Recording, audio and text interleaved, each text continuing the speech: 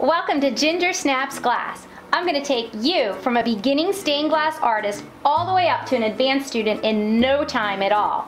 Hit like and subscribe to follow me for more tips and information. Today we're going to be doing some very basic soldering techniques. And remember, keep soldering on.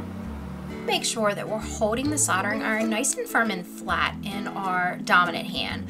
I generally show everyone right-handed. I will be having some left-handed videos coming up.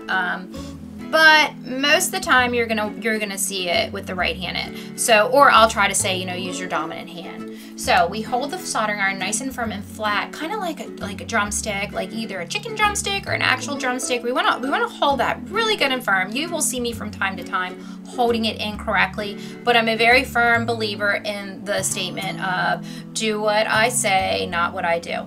So you'll see the soldering comes along a lot smoother if you're holding that tip nice and firm and flat. And also don't be alarmed if someone is like, oh my goodness, that's the worst way, you shouldn't be doing that, that's wrong, that's wrong. A lot of people have different opinions.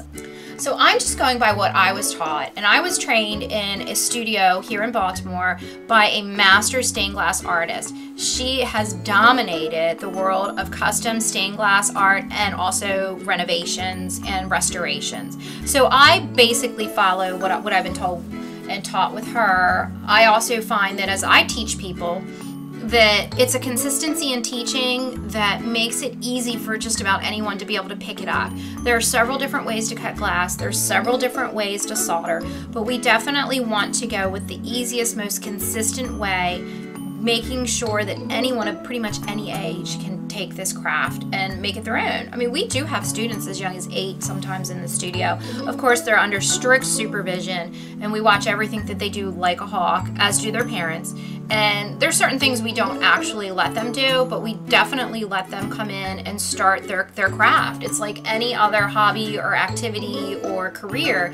You really have to just practice and keep going at it. So remember, holding the soldering iron nice and firm and flat is going to be the absolute most successful way for you.